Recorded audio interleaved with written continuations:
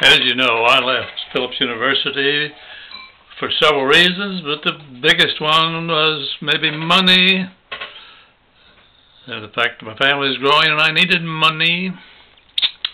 But I also left to go to Jefferson County, Colorado, Jeffco as we all called it later, because it was reputed to be one of the very best school districts in America. And I liked the idea of joining one of the best school districts in America. Well, you know, when you get there and you become part of it, you find out that maybe school districts, I don't care how big and how good they are kind of like human beings. You know, the good book says that we all fall short of the glory of God, that we're all sinners, etc. Well, yes, I'd seen a lot of things, probably most of them brought into the Phillips University area by Dr. Romine as he came to recruit people to go out and join Jeffco as teachers. So, you know, I knew I was going to one of the best. But when you get there, you find out that it's like any place else. There are problems. Maybe one of the cutest illustrations of some of the public relations problems that even a big, successful district has in its home area was when I met Joe Perito. He came up to the Evergreen Junior music supervisor. And he's a very personable person. We got to visit him a little bit. And I don't think I brought it up. I think he said, "Look at my car out there." Really beat up old Ford. Yeah, I said, "You know what? I've got a brand new Cadillac." But he said, "Last year Dr. Johnson told me not to drive that thing around the district and go to the schools in it. That they'd think we were paying supervisors too much money, and if we paid supervisors too much, we probably paid teachers too much." So he said, "I bought the old Ford and I just got in the habit. I keep the good one at home in the garage." Interesting.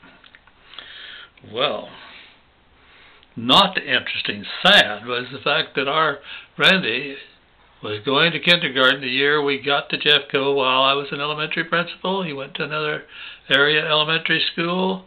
Guess who his kindergarten teacher was? Don't remember the names, better than I don't. A failed junior high art teacher that they should have non-renewed. I don't care what her tenure status was. If she couldn't teach art, she shouldn't be kept in the district if she was hired as an art teacher.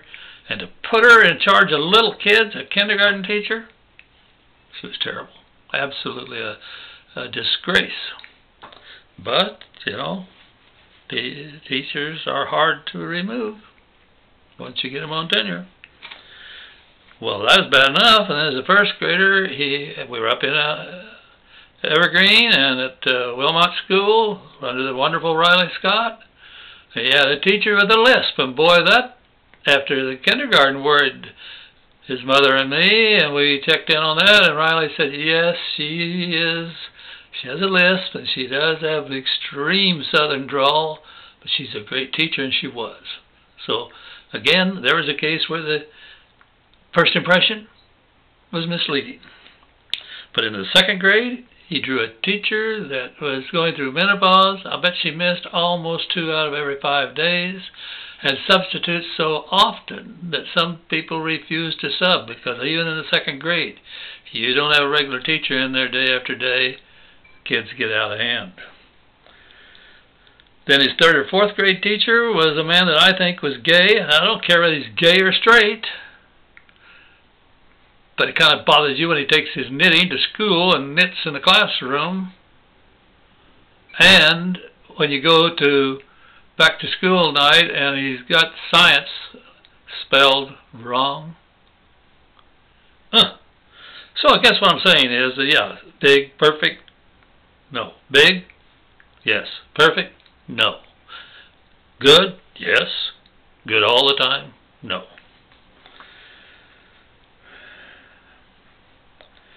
Well, then here I am principal at the Evergreen Junior High, and they send me a failed, well, a Judas, a teacher that down in one of the Wheat Ridge schools led some sort of a undermining Judas campaign against somebody in the administration or in the school local school building.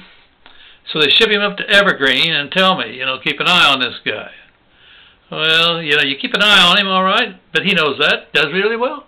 Talented teacher, Dennis somebody or other.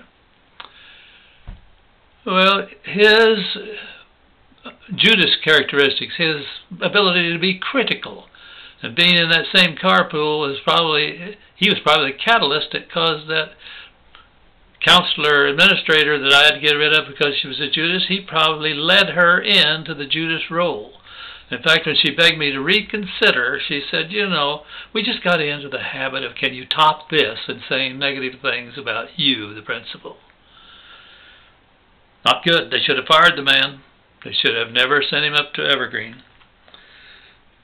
Well, then they got the bright idea, and I expect maybe this was a national thing, because I also ran into it later in other school districts, that if you have a teacher that's not making it, you're supposed to draw up an improvement plan, give it to them, they sign it, you sign it.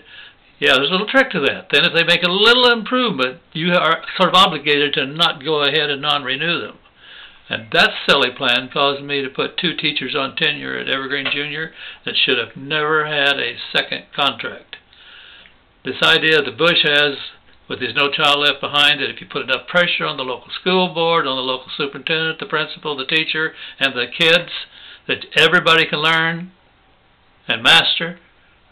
You can't even do it when they're cheating now and really teaching the test. Oh no, they don't teach the test. They teach the standards. And the standards are what you test, and they still can't get them up because some kids have a mental set or enough problems in their background or enough IQ problems or whatever. You can't make a silk purse out of a sow's ear. I know it's an old saying, but it's true. So even the best of school districts has lots of problems.